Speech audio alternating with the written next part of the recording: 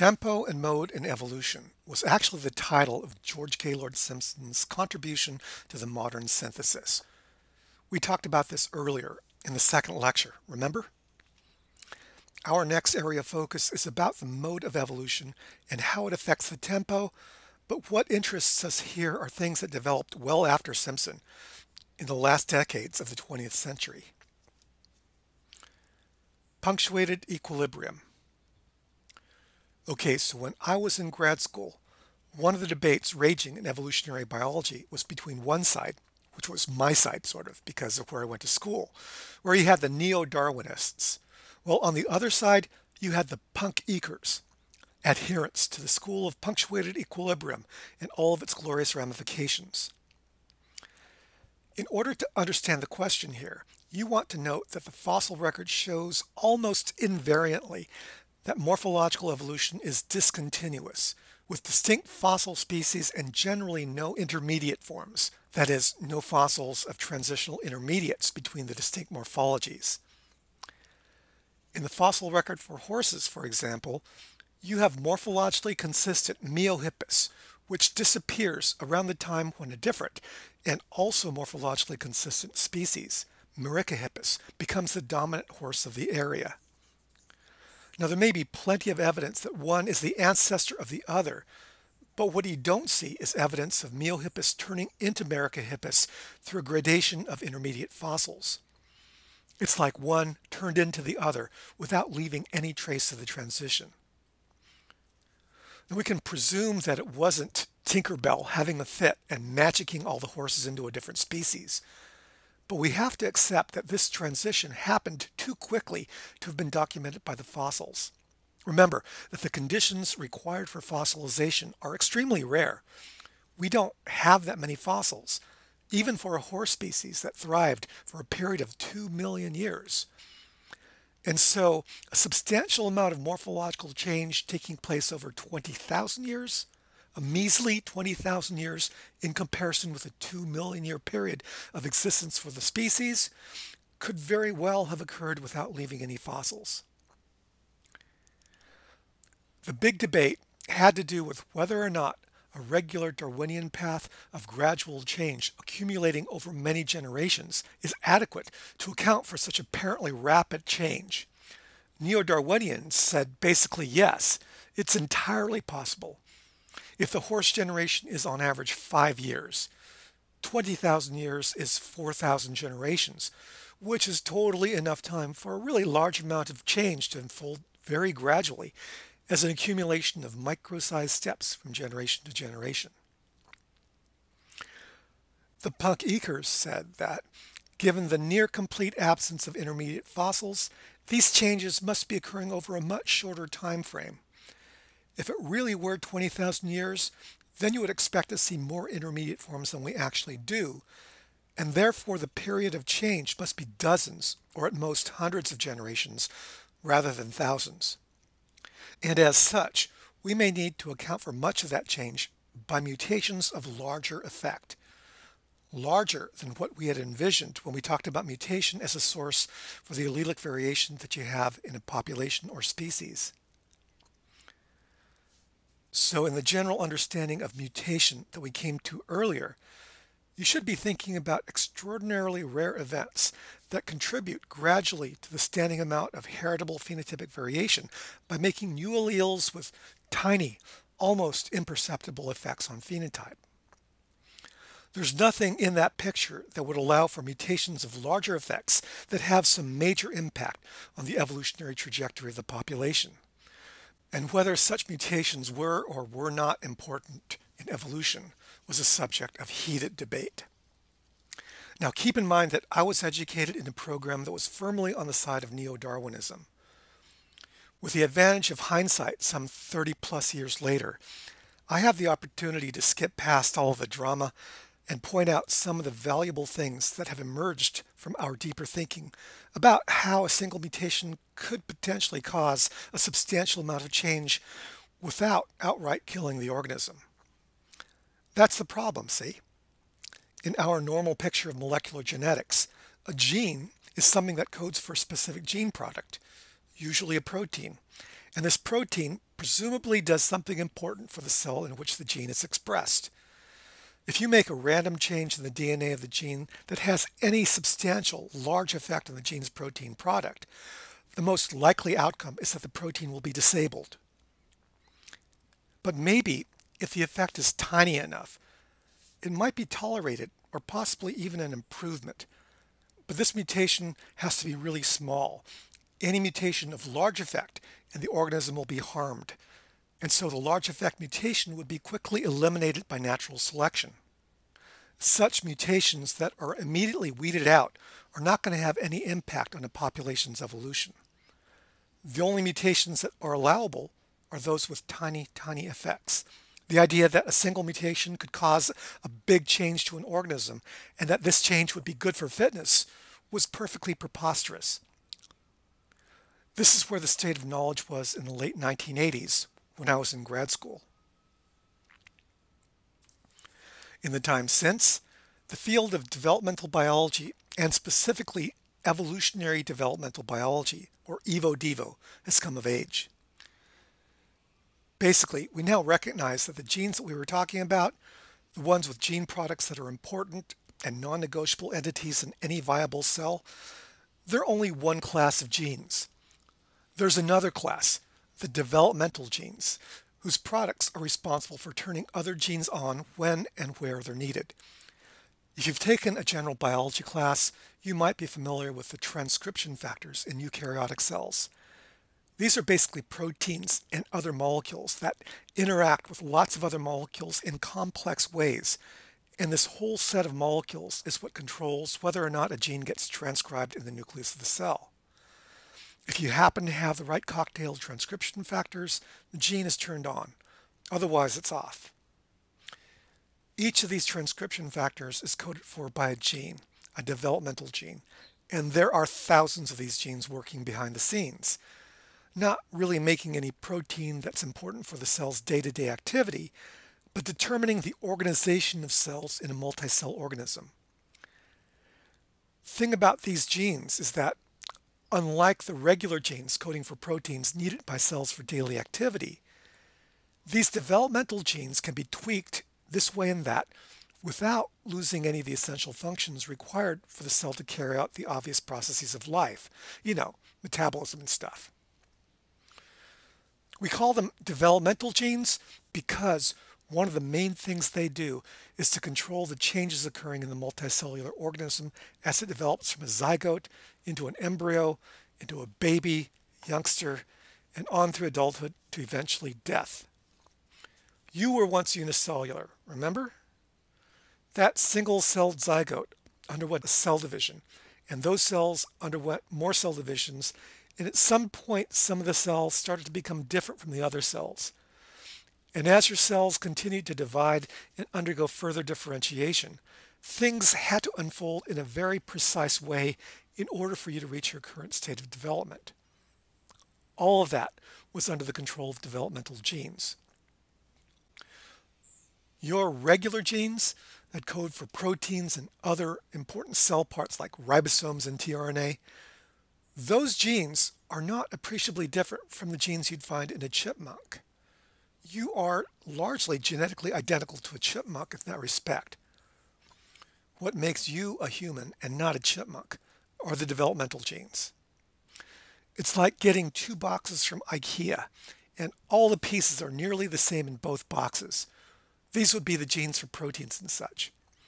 However, the assembly instructions, the developmental genes, are different. And if you follow the instructions from one box, you get a chipmunk, while if you follow the instructions from the other box, you get a human. Do you see where I'm going with this in regard to the plausibility of mutations with large effect that don't kill you? As long as we have the important structural parts, the boards, and the pegs and the screws and the pieces of plastic, we could ostensibly make small tweaks to the assembly instructions and put together a perfectly respectable item, a chipmunk, or a human, or an elephant seal.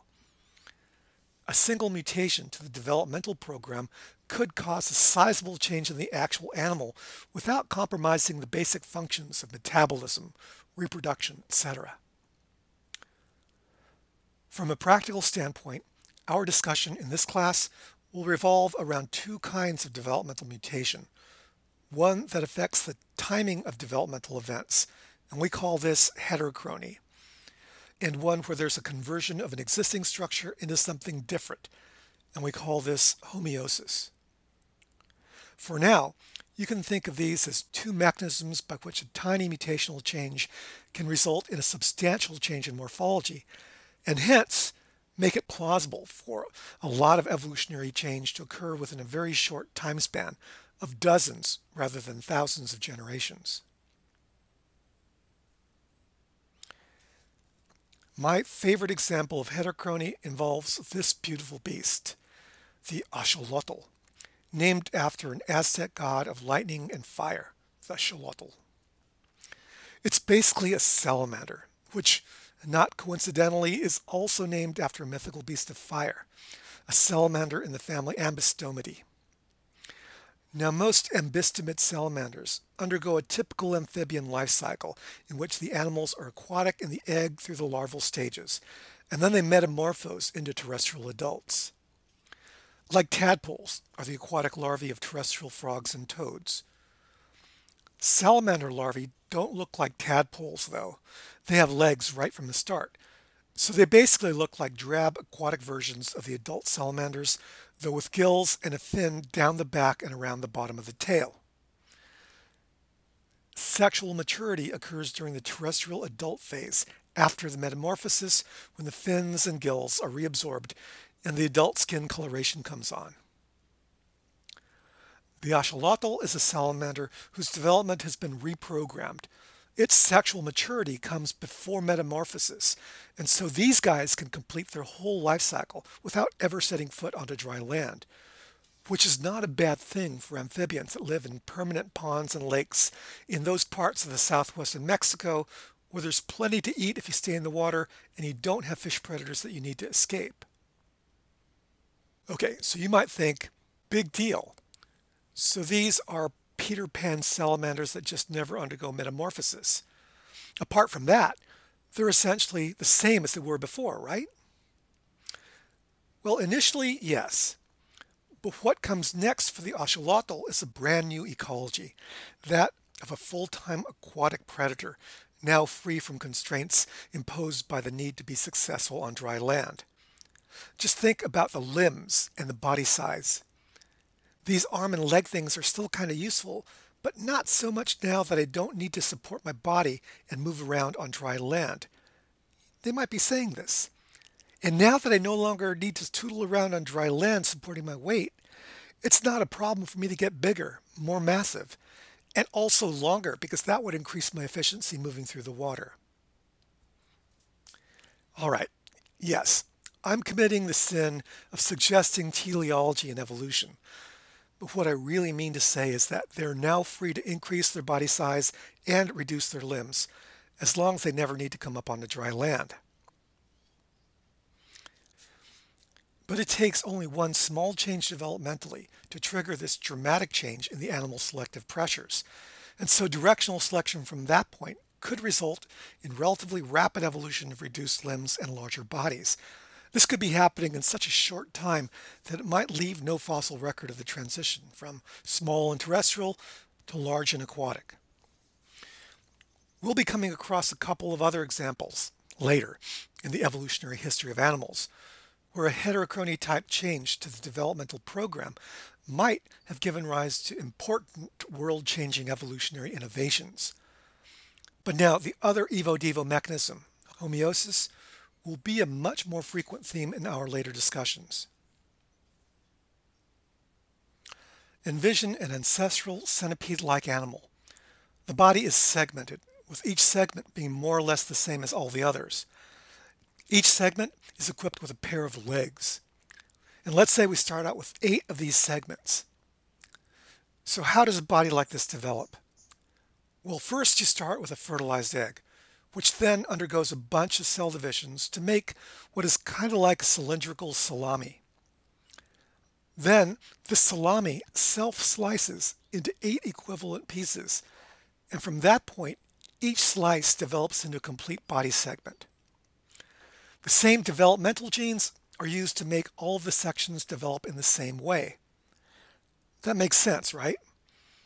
All of the segments of our centipede are the same, and so you can reuse the instructions, which is way more efficient than having to use 8 different sets of developmental instructions to make effectively the same body part. Once you have a slice of salami, it just follows the instructions to make a body segment.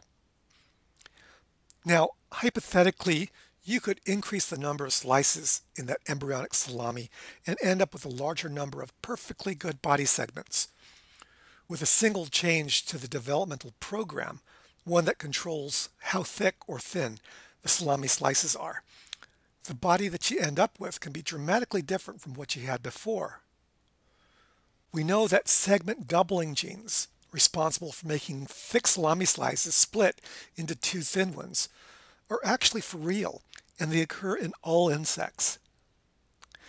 Moreover, once you make a greater number of body segments, you might have unneeded extras of some parts of the segments, like the legs in our centipede body plan. It might be nice to have all those extra body segments, but you don't really need all of those walking legs, and so it's not a problem for them to be either lost by retrograde evolution or to be repurposed for some new function that wasn't present in the original centipede. Maybe the legs, and we should call them appendages now because they're no longer always involved in walking. They no longer have feet at the end, for example. Maybe the appendages of the front segments can be repurposed to emphasize sensory function. They can grow long and thin, and this is exactly how the antennae of insects and crustaceans came to be. In spiders, those same front appendages were converted into chelicerae, the so-called fangs they use to subdue their prey. Remember that punctuated equilibrium is our context for discussing homeosis and heterochrony here. They have caught our attention because they show us how single mutations could result in substantial morphological change without being lethal. I need to point out that this is a different take on mutation relative to what we discussed before. These developmental mutations of large effect would not be part of that slow, steady trickle of new allelic variations entering the gene pool over the course of millions of years. These are more like that favorable mutation scenario, the one that I said was not adequate to serve as your complete understanding of how mutations contribute to evolution. This is the end of Unit 1. Our discussion of evolutionary process has had 3 general areas of focus: microevolution, speciation, and macroevolution. These 3 are the ones of major importance. Additionally, we also had the opportunity to discuss sexual selection and a fair bit about the history and philosophy of evolutionary thinking. And this includes much of our first 2 lectures, as well as some of the many discussions later in the sequence.